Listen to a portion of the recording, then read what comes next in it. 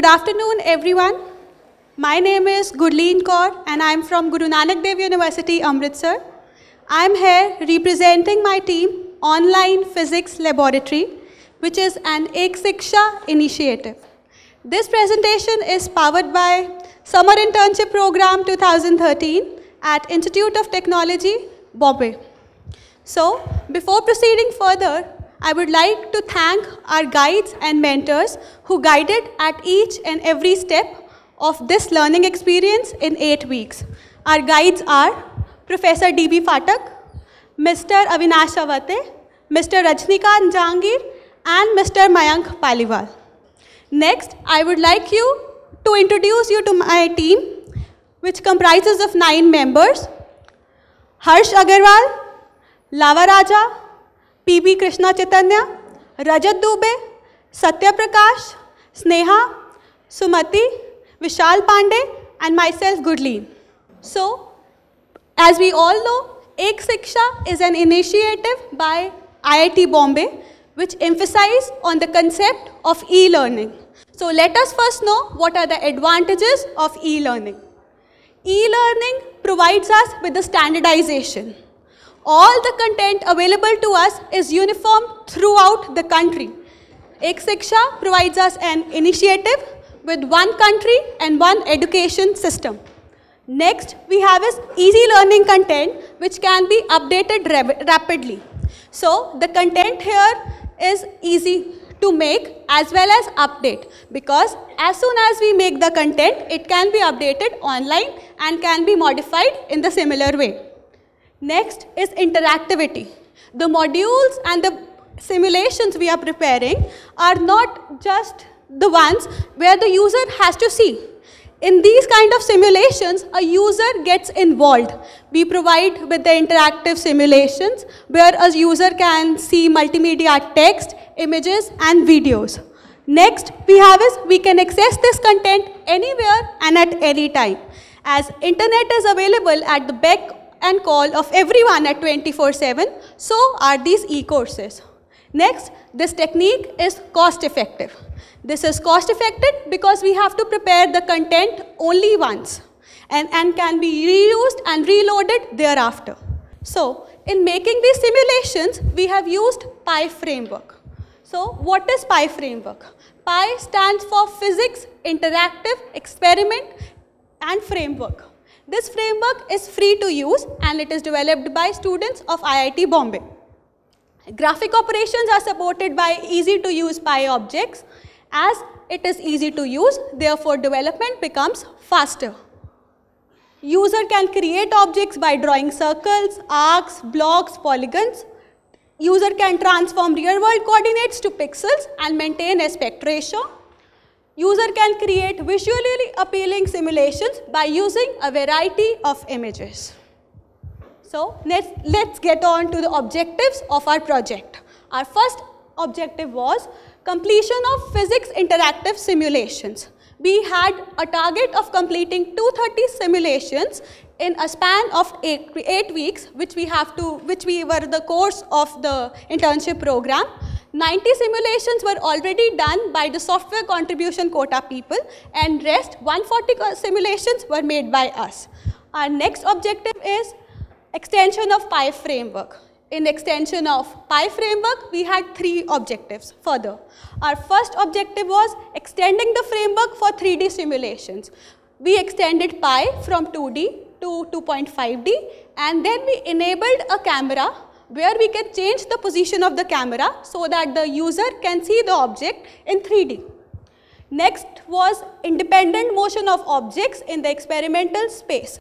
We made an animate function where the user can change color, size, location, and opacity of the object in a hassle-free manner, all at the same time. Next we have is enhancement of text in the framework. By enhancing the text, we mean we made the text draggable and droppable, and we added certain functionalities of the format in the text. So next we go to our first objective, which was completion of the C simulations. As I already told you, we were given a target of completing 230 simulations, and we made 140 simulations here. 90 were already available. We used them by making Pi interactive software. This software, we increased the efficiency to 50%, so we can concentrate only on the coding part of the thing. Therefore, we were able to complete 140 activities in such a short span of time. Now, let me introduce to the simulations for the first demo. Here we have, first is from mechanics part, where we are going to show how uniform motion is created. The specifications for this activity are: show a car along a straight track moving with uniform velocity, show a distance versus time graph, allow the user to change the input and check the speed of the car. So, here we have shown the graph. We are changing the values. The initial distance is 10, the speed is 10, and the time lapse is 2 seconds. So, the graph is already plotted and the graph line is started from 10, 0, which is the initial position of the car. Now, when we start the car, the simulation runs. The car covered a distance of 20 meters, which is speed into time, 10 into 2. So, the user can change the values at the text check boxes which are already available there. Now, let's move on to the next activity, which is from electricity. This activity will show us the electricity experiments. This activity is from the 6th class textbook. The specifications are: show various home appliances which are switched on by electric switch, and the appliances should function when the switch is turned off, and it should be off when the switch is turned off. So, here we are showing the next activity. We have a bulb. When we on the switch, the circuit is complete and the bulb starts glowing. Same is the case with fan. When we on the switch, the fan starts moving. Our next activity is from light.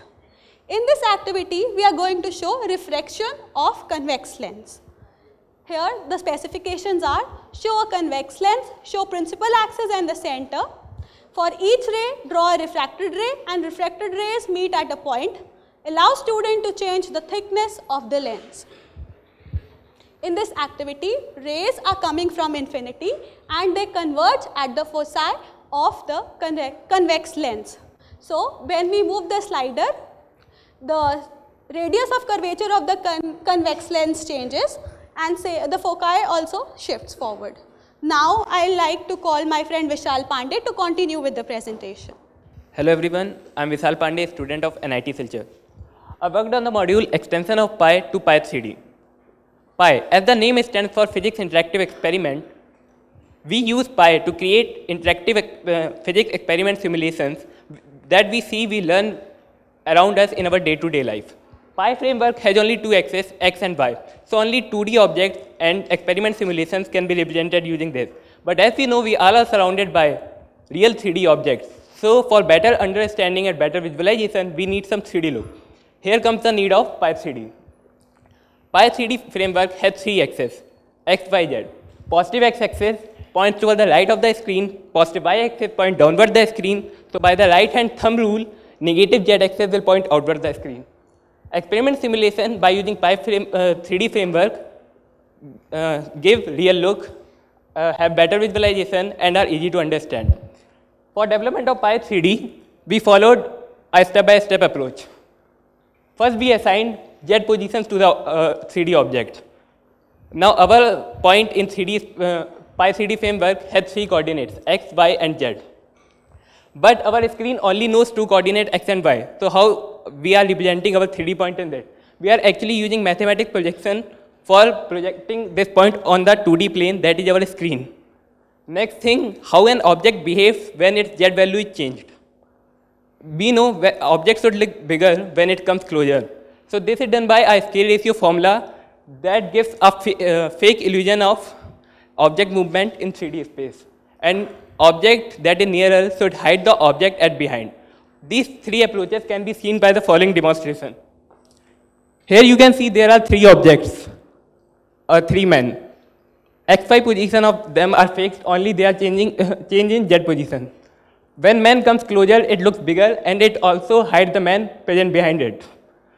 Next, we allowed user to create his own 3D objects. Now, he can use Pi 3D framework to create his own 3D object using the same specification as he uses as he creates 2D object using Pi framework. This can be seen by the following demonstration. It is a 3D object cube, but actually it's a 2-dimensional figure. All its 8 vertices are projected on the screen.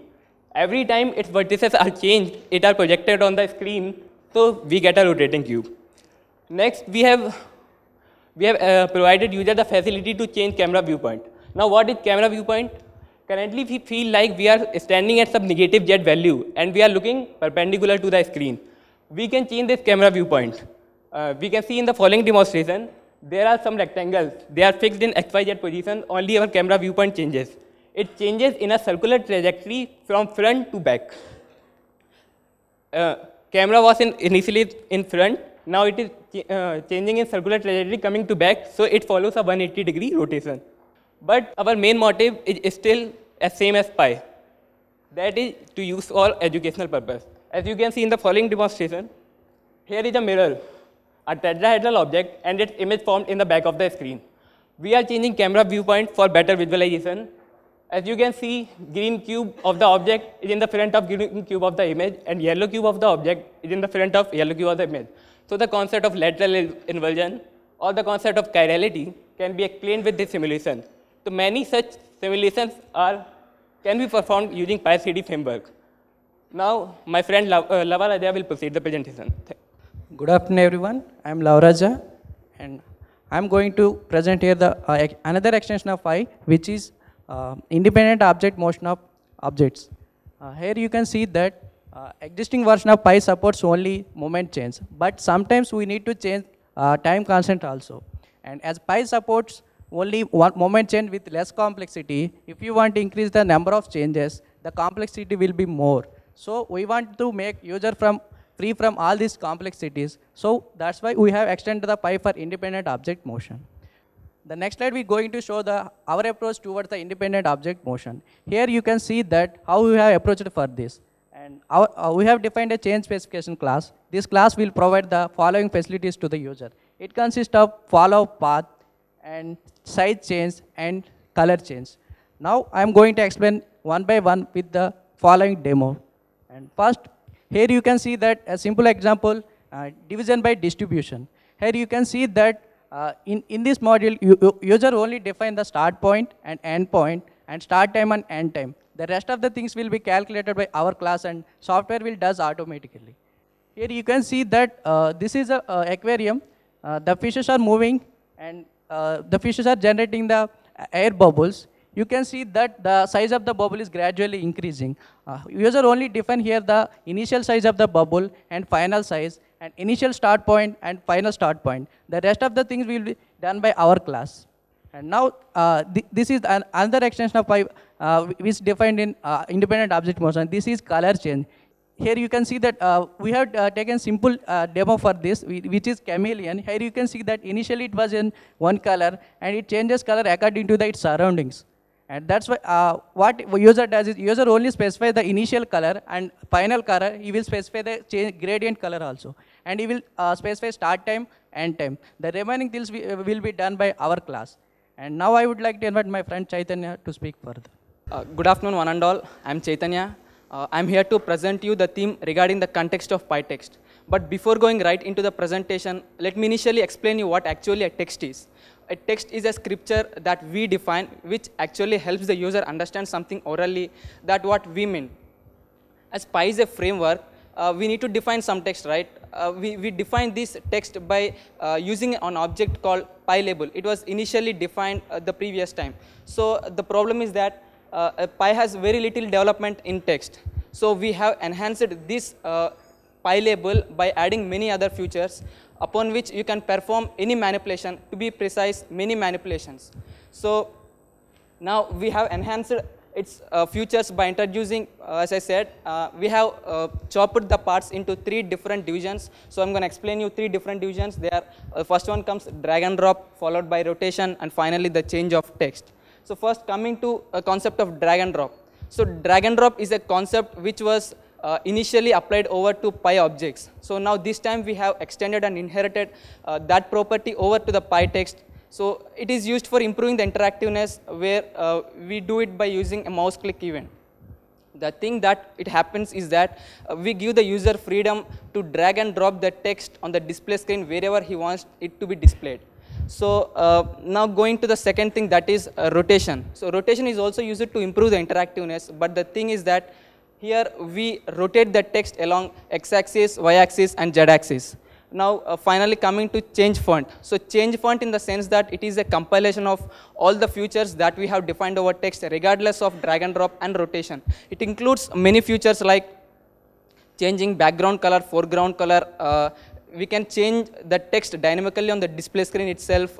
We can set underline, we can set font color, font size, font style, and we can also set the indent. It means that you can set the value between the left margin and the first letter of the text. We can also set the block indent, like the paragraph, the margin between the space between left margin and the paragraph. You can set leading, the spacing between two things, and many other things. And also we can perform string manipulations. So this ends this, and now I would like to demonstrate a demo which demonstrates the demonstration of PyText.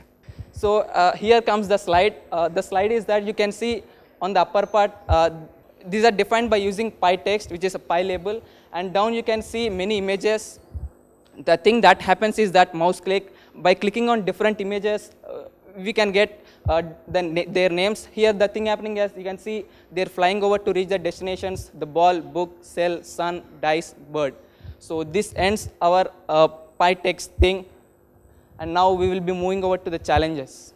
So these are the challenges that we are going to define, that we faced, and we tried to overcome them. The first one is that to make the student understand to the maximum extent. So this is our primary motto. We made our activities in such a way that it will be understandable to the student in the perfect manner, so that he need not refer external references. So coming to second one, the thing here happening is that we are showing two objects in 3D, and if we wanna bring the second thing over to the front, it should hide the second thing, right? So this is the challenge that we have faced, and we have overcome that too. And third one is that synchronization and management of large number of simultaneous changes. It is independent object motion, where we need to move large number of objects simultaneously, that you have seen in the demo. And the final one, to make text draggable and droppable, is difficult. So I've been telling you that this is the new feature, and we have defined that too. So this ends the challenges. Now moving quickly over to the limitations. So anything that is flawless is lawless, right? So here you can see, so our project is also not an exception to that. We also have some flaws. So the first one is that in Py3D we cannot go inside an object, since it is actually a 2D interpretation of 3D objects. The thing here happening is that the 3D objects that you have seen are actually 2D objects which have been projected onto the 2D space. So they are not actually 3D objects, they are assumptions by some formulas. So here we cannot, as they are 2D objects itself, we cannot go inside the 3D objects and explore them. Here the thing happening is that the drag and drop and rotation, both of them can be performed only with mouse click event. So as it cannot decide what to do, whether to do that or that, we think this has a limitation, but we have overcome this by using a handle which disables one thing when we are using other thing. Like if we are using drag and drop, it disables rotation, and vice versa. So now moving into the learning. So learning is the most important thing in anything that we do. We should learn something, right? So here are that we feel that we learned this. We have learned to develop software and industrial standards. We believe that all the projects that we are doing here are of industrial standards, and it gives a lot of experience for us when we go to the industries. And going to second one, to apply the object orientation principles for making our code reusable. So here you have seen the objects, cuboid, they're all defined, and you can use them in other projects also, which is a principle of object orientation principles, and that is what we learned.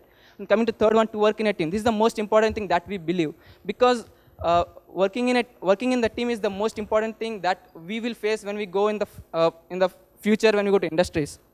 So this has been a very good experience for us. And finally, to develop code in library which help us understand how languages are actually created. See, when we use any language, we actually work on that, like using its things, but we cannot work on the library. But we luckily or somehow got a chance to work on the library. We feel that we have done enough job for that. And finally, I would like to summarize that the 3D objects, independent object motion, text, and a lot of activities that we have emphasized on in the online physics laboratory have been done in the best possible way that we can to make it more interactive, more stimulated, and more attractive thing. So I would like to thank everyone who has been a part of this and who has been backing up right from the beginning. So that's all from us, and thank you for your kind and patient attention. Ordinarily, I would say lines of code in terms of programming language lines of code, but here you would have a whole lot of prescriptive lines of code as well. Access. So approximately, do you have any idea? Of course, sir, sir used to say, actually we have defined at least 500 lines of code for each activity. So in 3D, there are different classes. There is main class Py3D. It has 324 lines. We have worked in a different module. I have worked in 3D, so it...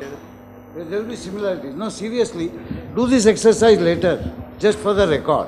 Okay. Because what we are also interested in finding out is what is the productivity of individual teams in terms of programming. Okay, sir. Second, if I have to run all this material on Akash, what does it take? Actually, it works on a browser. So browser should have Flash player, then it will work. But if browser has Flash player, then the entire interaction will work exactly as it is. And Flash player should run that ActionScript 3.0. It's the new some new version of Flash that runs ActionScript.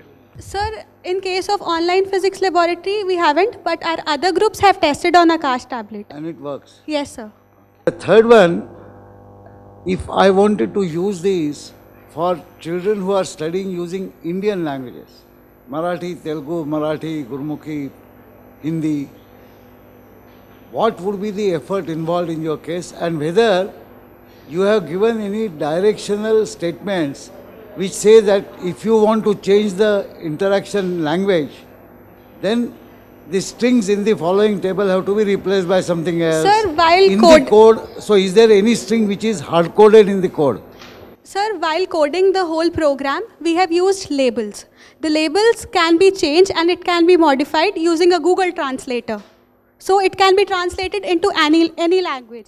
As in the case of Ekshiksha portal, they have provided a translator functionality. So anyone, this activity is going to be linked in the Ekshiksha portal. It will not always be as simple as that, because for example, the names that you put in some kind of an order here, like ball, kite, whatever, that will change from language to language.